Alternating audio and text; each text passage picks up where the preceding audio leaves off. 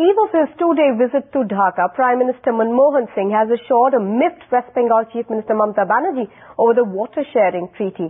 In a phone call late Monday night, the Prime Minister assured Mamata Banerjee that India will not go ahead with any treaty that would be against the interest of her state.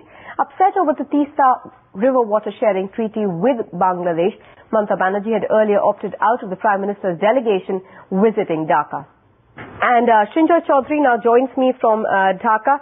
Morning, Srinjoy. Is Bangladesh really disappointed with Mamata Banerjee's absence and also the fact that the Teesta Pact might not take place? Despite the messy madness in Dhaka, there is disappointment that Mamata Banerjee is not here. There was hope that she would be here, and there was hope that the Teesta Accord would be signed.